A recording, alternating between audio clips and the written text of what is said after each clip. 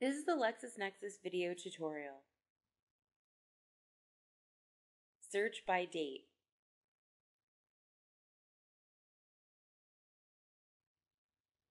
Besides the easy search form, LexisNexis Academic will allow you to input a date on almost any other search form. In this example, we'll use the Power Search form. Click on Power Search to go there. Most search forms will include a specified date section. On the specified date drop-down box, you can use a range of time like the previous 3 months or the previous year. Or you can get more specific, as in the date is before, the date is after, or the date is in between two dates.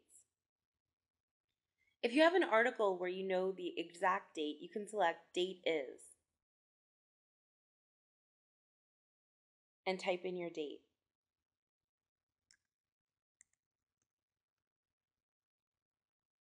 You can also use the Date Is box to bring back all articles in a particular month,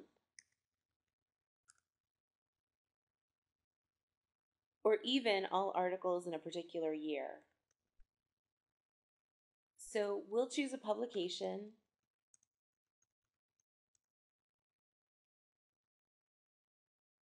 and a particular date